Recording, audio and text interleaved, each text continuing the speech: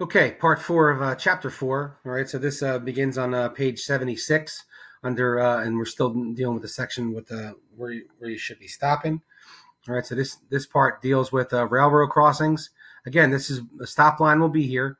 All right, but a motorist must stop at least 15 feet, all right, from a railroad crossing when there are flashing red lights, ringing bells, descending or lowered gates, or flag signals.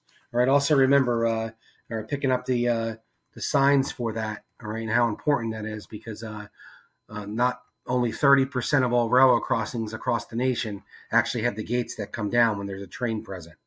All right, so again, we mentioned that a lot there in chapter 2. On the following page, stopping for school buses now, right? So think 25 feet in and around a school bus. Right, a motorist must stop for a school bus with flashing red lights. State law requires a motorist to stop at least 25 feet away if he or she is traveling on a 2-lane road, all right, or a multi-lane highway where the lanes are only separated by lines, or on a privately maintained road. When traveling on a dual-lane highway, a motorist should slow down to 10 miles an hour if on the other side of a safety island or a safety median. So that would be on parts of like say Route 72. If there's a cement median or a land median between you and that bus, they're traveling one direction, you're going the opposite direction. You're not required to stop, but you are required to slow down. Now, if that's at an intersection, all right, there is no nothing barring anybody from coming across the street. So now you are supposed to stop for it. All right. Second part in this section here. All right, when a school bus stops, all motorists traveling behind or approaching the bus must stop their vehicles at least 25 feet away, and the motorist should only proceed after the bus signals that have been turned off. And even when you're supposed to, it's your responsibility as a driver, all right, to watch for your children or students, or who might be have some type of disability, okay, or are still crossing the street. And there's a diagram for it right here. This continues on the following page, all right, and we mentioned this, all right, earlier, okay, during chapter 2 also. If a school bus is stopped directly in front of a school to pick up or let off children or persons with developmental disabilities, a motorist may pass from either direction at a speed of no more than 10 miles per hour, all right. So on the campus of a school, all right, with that bus directly out in front of the school, you're not necessarily required to stop, but you are supposed to slow down to 10 miles an hour. All right, so in a school zone, it's a 25 mile per hour zone, but on the campus of a school, it's 10 miles an hour. Another portion that I hope is common sense for you, all right, pulling over for emergency vehicles. New Jersey law requires all motorists to yield to emergency vehicles when emergency vehicles sound sirens and or flashing red or blue emergency lights.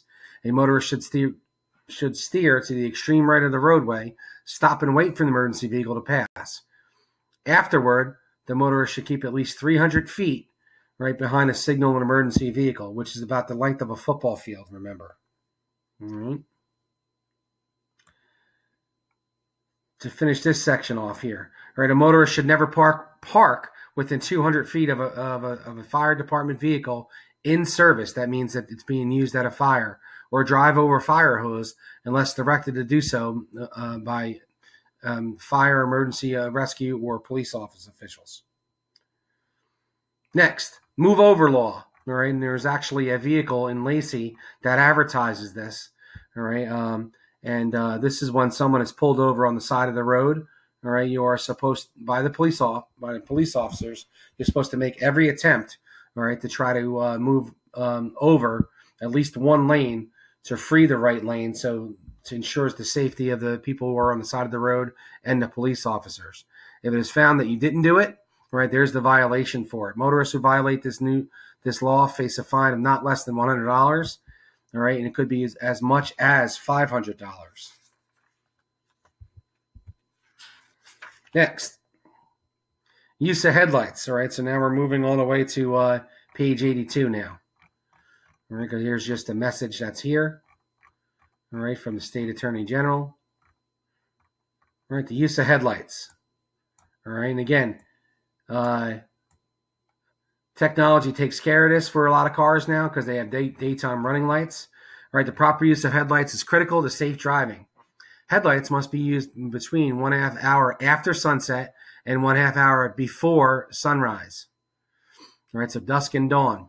Right, headlights must also be used when visibility is 500 feet or less.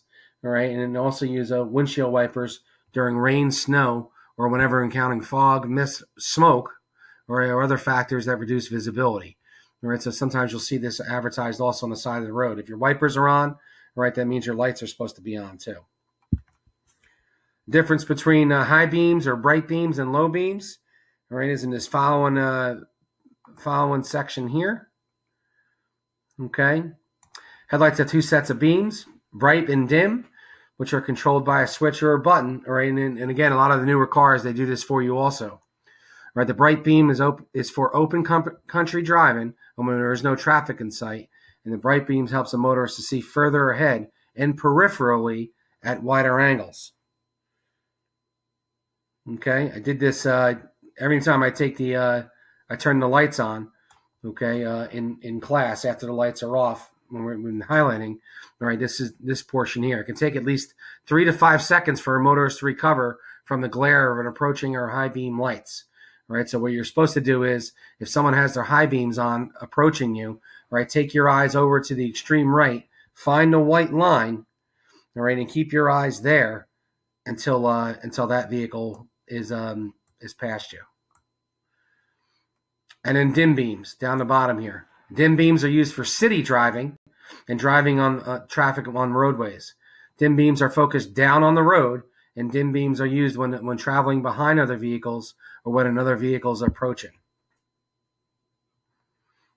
Remember, the dim beams should be on, or low beams should be on, or during fog, which we'll also highlight.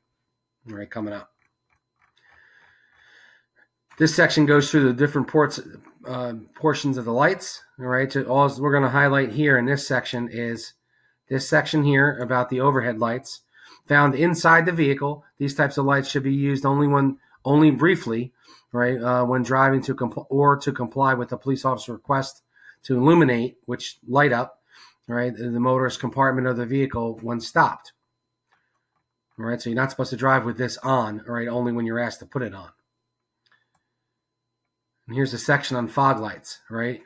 Again, fog lights help other people see you. They don't necessarily cast off a tremendous amount of light, okay, but they allow other vehicles to see your car. All right, these auxiliary lights may be used with low beam headlights to provide general lighting ahead of a motor vehicle, especially during foggy weather conditions.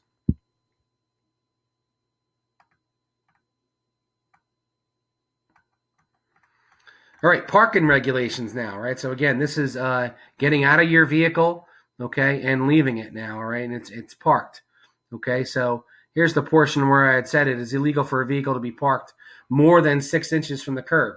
Again, it's 6 to 12 inches from the curb, right? It's not like there's police officers walking around, with, yardsticks or rulers measuring these things, all right? It's just that when they see someone's blocking traffic, all right, that alerts them to what's going on there, and then, they can write a ticket for being too far away from the curb, all right? But this portion goes into actual footages, all right, as far as exact footages, and you're gonna need to know, all right, as far as parking distance from certain things that are here. All right, so let's start here, and again, this is on page 84. Okay, and again, if you read through them, all right, all of them should be pretty common sense for you. All right, but let's pay special attention to these. All right, so do not park in front of a public or a private driveway. All right, despite what you might see in LBI. All right, especially in the summertime. All right, do not park within an intersection. All right, 10 feet from a fire hydrant. All right, you have to be within 25 feet of a crosswalk, which is the next one. All right, 50 feet from a railroad crossing and a stop sign. All right, is the distance you have to park from. All right, now dealing with the fire station, 20 feet if you're on the same side of a fire station. And if you're across the street from the fire station, it's 75 feet. All right, so if you picture this, that's because they need to be able to pull out the fire trucks in case of an emergency. Do not park on a bridge or elevated roadway or in any tunnel, and then never park next to, all right, another vehicle, which is double parking. Remember, there's a difference between in front of and in behind a vehicle, or as opposed to next to.